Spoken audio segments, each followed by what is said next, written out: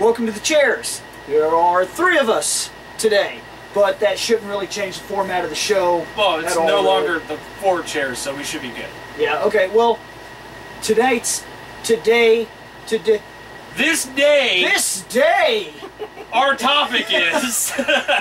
I'm so friggin' out of it all of a sudden. Well, we usually film at night.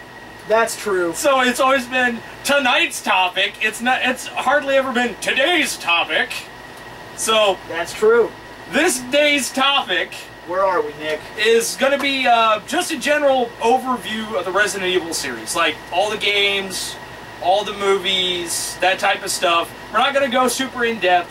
Just, you know, our opinions of how the series has evolved. Okay. And the different iterations on that. Let's start at the right spot here. Very first time. Very first time we played Resident Evil. Yeah, because that was the introduction. Yeah. I'd imagine nobody was introduced through the movies, right? Oh, hell no. You were probably introduced through the game. Go ahead and tell me which game, first time. Right? Then we'll start it off like that. I'm wanting to say I did see the first game back in high school. Yeah. I don't remember actually playing through it until I played through and beat Resident Evil 2. All right. And that one stood out as like probably my favorite one out of the entire series to this date, other than 4. 2 and 4 are my favorites because, well, I like Leon. His voice acting sucked in the second one, but you gotta feel bad for the poor guy. He's a rookie cop, first day on the job, drives in for his new job. He's like, oh man, there's gonna be a party and everything. I'm gonna meet my new coworkers. Everyone is fucking dead. Entire city's destroyed, filled with zombies. This guy's going, what the hell is going on? The second one, I'm not gonna jump into that, but I do have something to say about the second one, because... So, I don't know, I just connected with the character, and I think that's probably why I was glad I started with the second one, but I did see the first one, and I thought it was pretty cool. So that's what made me want to play the second. So what's up, guy? I was introduced Resident Evil 2. Damn. A lot of people usually miss out on the first game in a series. My cousin had it. I watched him play it, and I remember because I was a little kid. I remember because the game scared me. I'll admit, some of the old Resident Evil games freaked me the hell out too. Okay, here, I almost feel bad because I'm like the only person that really got the genuine first experience. It didn't belong to me. I went over to my friend's house. He was like my next door neighbor, and he had Resident Evil 1. Or rather, his grandmother had Resident Evil 1. That's a little ridiculous. To me, it seems ridiculous, but when I think about it, like, we're going to be old-ass dudes, and, like, our grandchildren are going to be, like, you know, coming up, and we're going to be playing games and introduce them to games, so that's not going to be weird for us, but for our generation coming up, it is kind of weird that a grandma introduced me to Resident Evil. It is. What's that, Grandma? Resident Evil! Hey, Grandma, what you and Grandpa been doing lately? Oh, me and your Grandpa have been sitting here playing Resident Evil. I'm Skippy, steady. Watch me blow this fucking zombie's head off. It was weird, but I go over there and I see this game, and he's like halfway through it, or rather, she's halfway through it, because he was playing her save file. And I was like, this is wild, you know, like I was so excited about it. But it didn't really give me that impact yet, because I was just watching and seeing what looked to me like an action game almost. So I go out, and I bought this game, like, it was like a week later. Like, I immediately was like, look, dude, I got stuff to do. And he was like, come on, dude, play this game. I was like, I'm sorry, man. I was like, now I really do have stuff to do. So I go to my dad, and I'm like, I'm mowing the lawn right now. I mowed the lawn. Then I went back to my neighbors and told his grandma, I was like, you know, if he's doing that, I can just mow the lawn. It's no issue. So I mowed his lawn. Then I went down the street, and I went to this, there's this area of houses, like, there's like all of them have the same address. I used to call them 309. And oh yeah, I remember that now. So I go down there, and I knock on everybody's door. I'm mowing lawns. Doing the lawns. So I did 2 lawns in there, then I went up to this dude. He owns like this giant field. I don't know why. It never made sense to me. That He just had a field. He really does. You can see it from the house, actually. Yeah. And he just owns it. He does nothing with it. It's just a giant, like, 3 acres of land that's just there. He even owns part of the woods for no reason at all. He does nothing with it. It's just there. It's not a park. Nobody's allowed on it. He just likes to mow it. Maybe he's just keeping it till property values somehow miraculously skyrocket in our area. So I go up and I talk to that unlikely. dude. I knock on his door and I'm like, hey, I'm looking for stuff to do. I'm trying to afford a game. And he was like, and this dude did something for me that in a way I kind of appreciate. It taught me something that was kind of bizarre that I was taught this by a neighbor, but he kind of helped me understand not the value of money, but the actual way that work, for lack of a better term, works. He said, here's what I'll do for you, kid. I have that field and this house. I don't feel like mowing. But what I'll do for you is I'll pay you $5.35 an hour to mow. Now, without thinking about it, I'm a kid, and I'm like, I'm doing this. I'm doing this. That's big money. But what I didn't put into thought was, since I was excited how quick I was going to do this work. I was like booking with that lawnmower. I was like, I gotta keep this game. I gotta keep this game. And because of it, I get up there and he's like, okay, let's just round this up. 20-something bucks. And that's where you learned the first mistake. And I was like, oh, come on! Because he had a tiny yard. The field is what took time, but I was revving that. You were hauling ball. Yeah, like I was freaking out. But anyways, I finally get the money and I buy this game. I go home, I turn it on, and dude, the first scene, it's so cheesy as shit, but when I was a kid, it didn't feel that way. Wait, you mean like the opening sequence where, you know, guy gets eaten by dog and everyone's like, well, oh! It wasn't just that. It was like they were live actors. And for some reason, my mind back then, what we didn't realize, what these were like pre-rendered, terrible, like, actors. Like, I'd seen them before, though, because I played a lot of PC games. But what we were told is that this was how good the graphics were. So, to me, it didn't feel like actors. Even though I knew it was, it felt like this was just how good the game was. Until you got into the mansion. You're like, what happened to the actors? Even then, like back then, I thought the graphics were amazing. Yeah. Like, I wasn't fooled into seeing, like, now I can look at it and like, oh, this blocky mess. But back then, I was freaking out. Like, well, back then, Jill had rounded boobies. Which was amazing because, like, everyone else had polygon boobs. Like, Laura Croft was walking around with 2 spikes on her chest, and this chick had rounded boobies. She had Madonna syndrome. Yeah. That's what I like to call that. But that's not the only thing that, of course, I was noticing. Okay, at the time, that was a big thing that I was noticing. Okay, I was noticing how like, oh my God, boobs. But anyways, dude, I'll never forget it, man. They go into this, and you can hear that echo, and that, like, when they were talking, to me, I played a couple games that had voice acting, but nothing. Even though it was so bad, the atmosphere interact with the voice acting. Yeah, so then I go in this room and this is happening, yada yada. I walk back, I see this dude in the corner, and for some reason it's not dawning on me that this is a zombie game. It just didn't feel like it did. Nothing was going on. And I came around that corner. You're like, hey man, what? Oh my God! I got the lights turned off, dude, and I'm like playing, it's nighttime, and I wasn't thinking about nothing. I was just like ready to play my game. And this dude turned around. It went to this cutscene.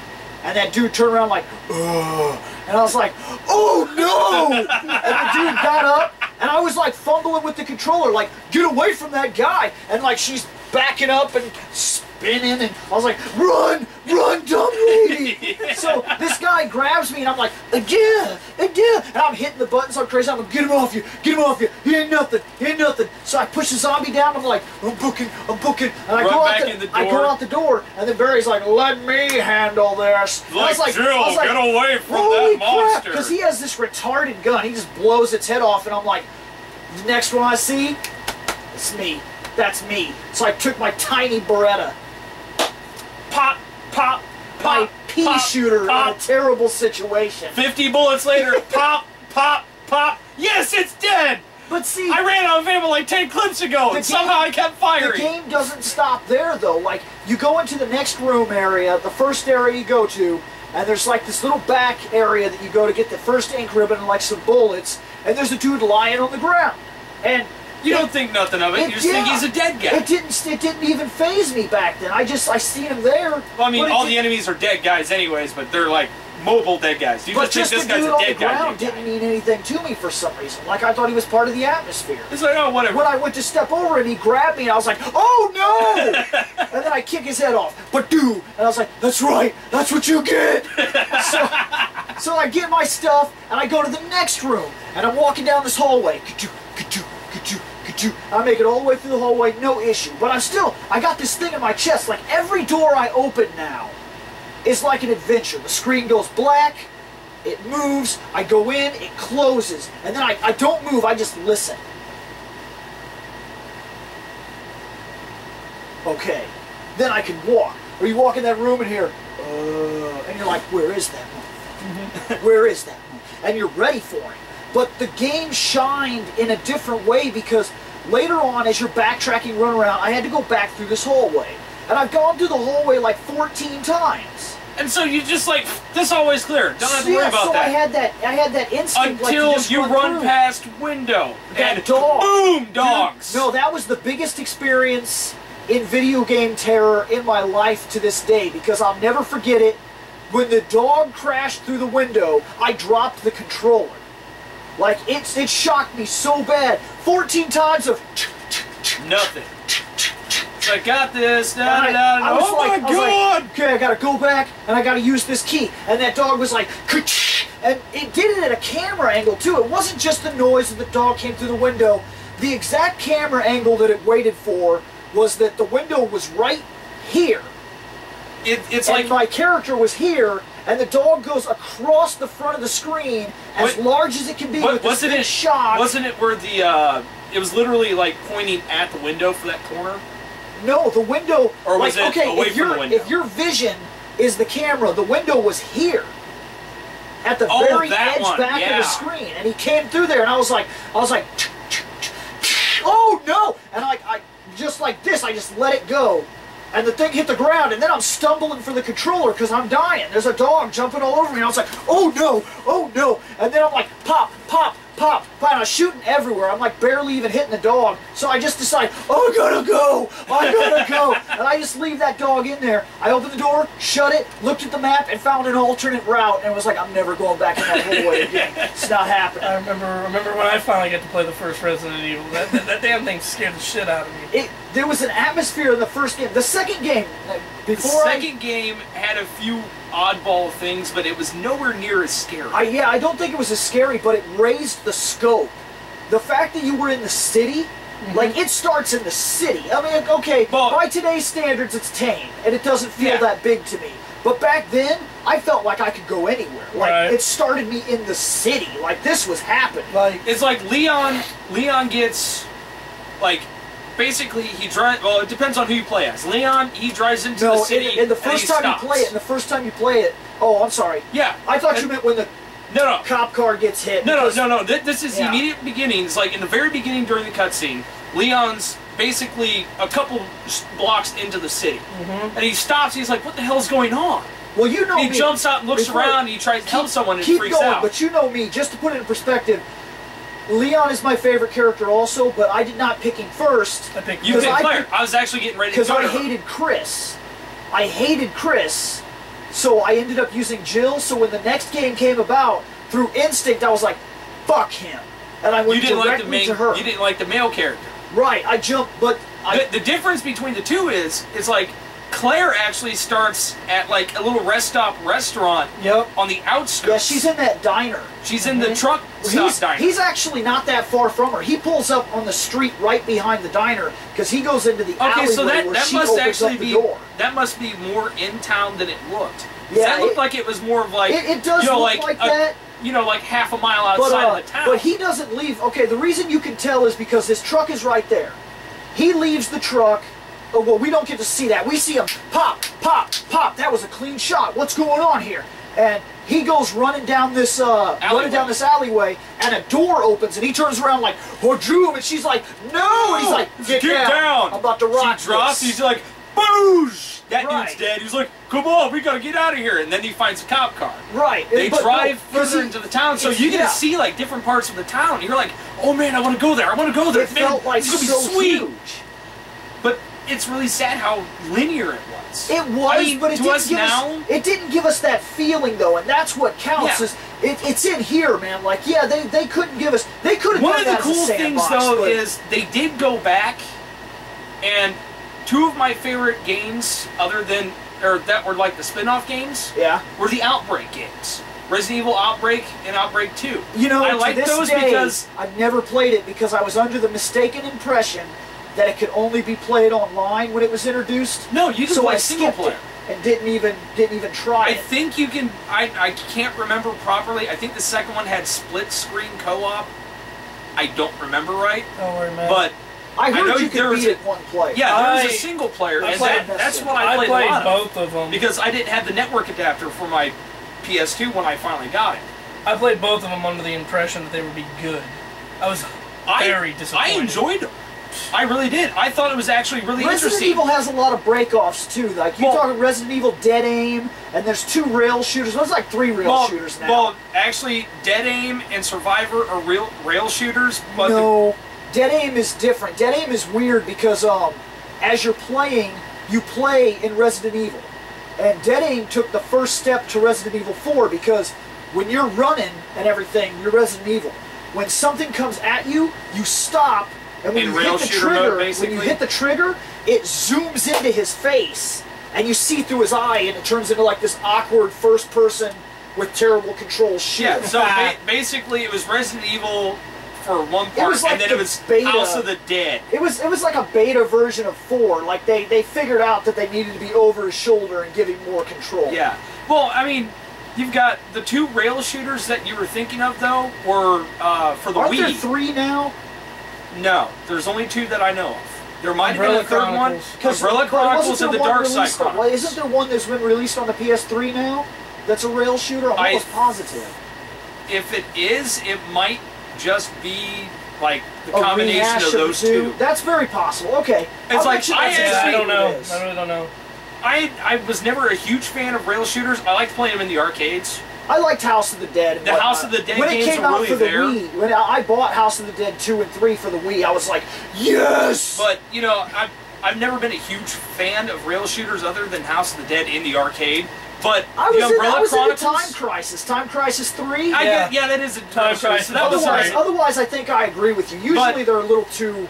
Most of them were just like, oh no, we have to go shoot things. Bang, bang, woo. Like, I like the game idea now, of Umbrella behind the Chronicles, stuff in the third Time when that Crisis. came out, I still had a Wii at the house, and I rented it. I sat down with my sister.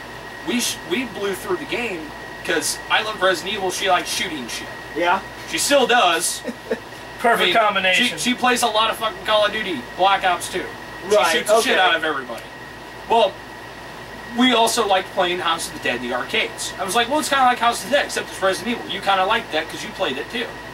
So, the Umbrella Chronicles was like the story of Resident Evil just on a rail shooter. I hear they take some And it was a liberties, lot of though, fun. don't There is some liberties here and there Never for played certain it. things. Not that the other Resident Evils don't exactly take liberties themselves. Like, for one massive liberty that I absolutely cannot effing justify ever. One, if Resident Evil 0 takes place before Resident Evil 2, Resident Evil 0 takes place before Resident Evil 1, and Resident Evil 2 takes place only a month or so after Resident Evil 1. Like, they come back, they're told, no, that's a bunch of bullshit, Jill's put on suspension, Chris leaves the country to go to Europe to check on something. Barry leaves also. And Barry leaves. Barry's a weird thing because he appears on the Game Boy in a game with Leon also. And they went off somewhere in like Britain or some shit. Yeah, I don't remember what the hell that was about. But we'll skip that because I don't know Yeah. much about it except for that it exists. But if that's true, two characters make a violent disappearance. One, that Billy dude.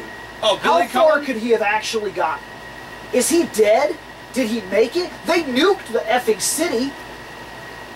You get what I'm saying? I'm here? trying to remember. I see, because I did go out and buy the Umbrella Chronicle, or the Archives book Okay. when that came out. And in the Archives book, it actually has like a list of everyone. I don't remember. I'm wanting to say they said he got away, but he probably died. I'm wanting to say. See, now there's another character. He in was the never same seen again. aspect. Rebecca Chambers is an enigma. Okay, first off, Rebecca Chambers has to be the dumbest person on the face of the planet.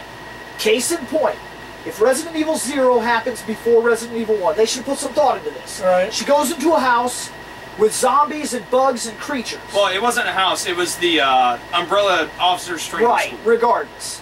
She goes into there, big problems, barely survives. At the end, she's like, Billy, just go. I'm going to be the dumbest fucking person on the face of the planet. I'm going to go in that creepy mansion over there.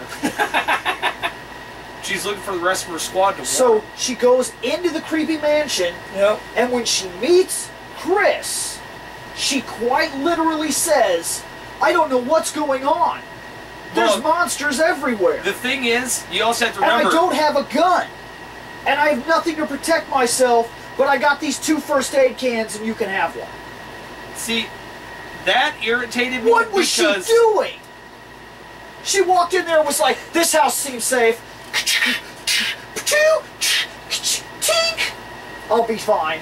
See, Then she gets that in there and she's irritates like, me, but and you she's gotta like remember... running. Like, I made a mistake!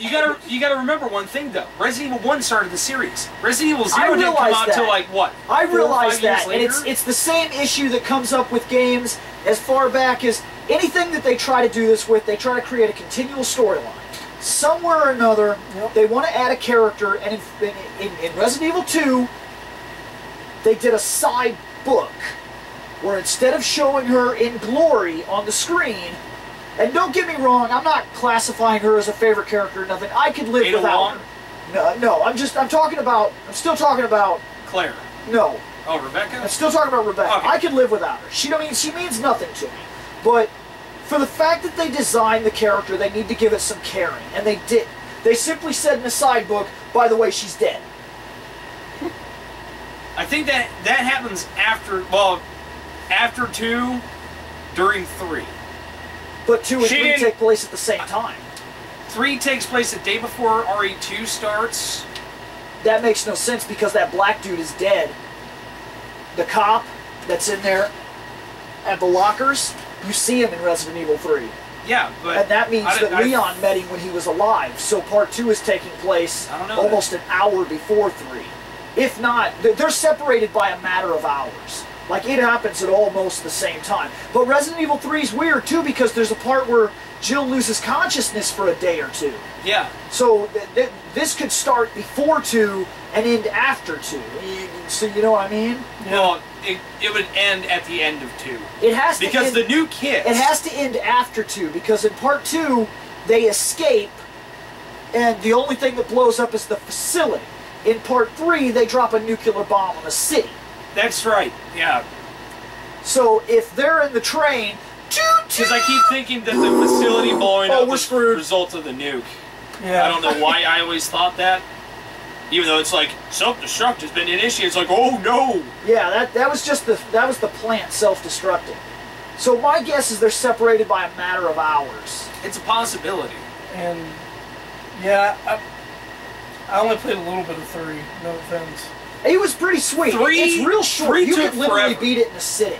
One sitting, about 4 hours. I'm 25 years old, and I still feel like if I play it, Well- and I'm running around, and when Nemesis pops up, I still feel like I'm Dude, like, ah! no, at first he scared me, like the first 2 times. Then he becomes this... Annoying piece of shit that constantly, it's like, you're finally making some headway. You're like, oh my fucking god, I finally did that puzzle.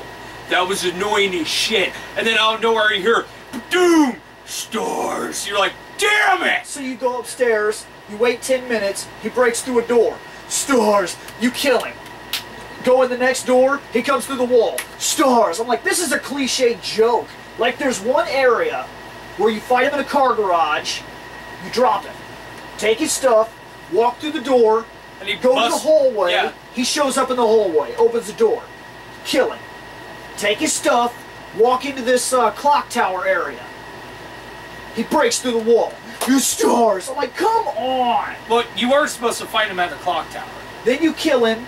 Then you go up the clock tower. Then he's at the top of the clock tower. Some stars! Oh my god! So you kill him. You go downstairs. He breaks through the window.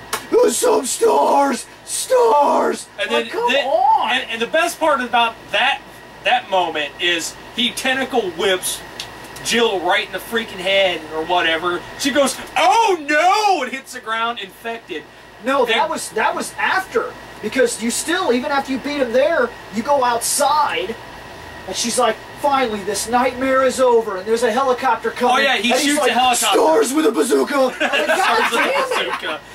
And all of a sudden you're just like, Where fucking did you hate get this. the bazooka? So he shoots the helicopter down, and then you fight him there, and you kill him, but then he's not dead, because right after you kill him, he gets up and there's like a cutscene, like he said, where he like shoots you with this crap. Well, it's like Carlos is like peppering the shit out of this guy, Right. but he had already tentacle whipped you, which is all you needed to do.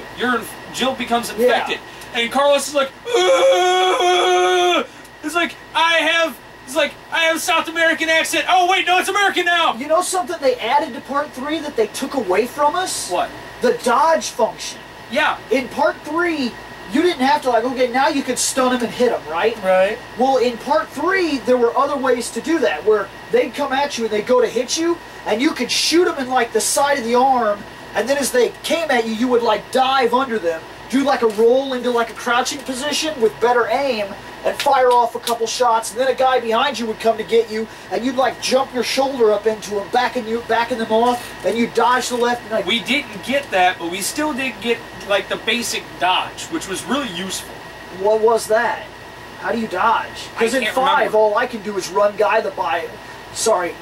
the guy while he misses me. Guy. No, it's me in 3.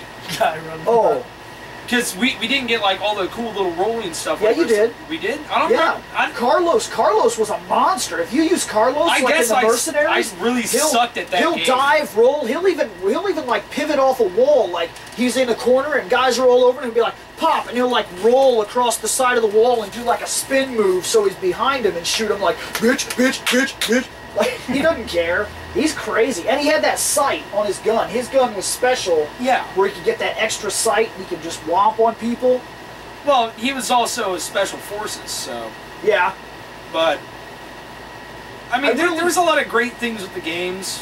I know we didn't get a chance to talk about the movies. No, but I think that this could be a bigger discussion in general. It's Yeah. just that to rather keep this This is on more of like a memories of how we started Resident Evil. Right, So that's that's fine. actually what the discussion is. That's fine. I think that we've said enough on it. It's just that we're definitely coming back to this. Resident Evil is something we could talk about for days, months, years. Like it's huge. A millennium. And finally, when we get to the Resident Evils that I actually really played, Well, Yeah. see, I can add more to I'm So the... how really about sad. this? How about the next thing? We'll be talking about the generational climb of Resident Evil. We can do We'll that. talk about the advancement. So, this has been the chairs. Then I said what we need to say. No, I'm good good. to go. So stay tuned. Yep.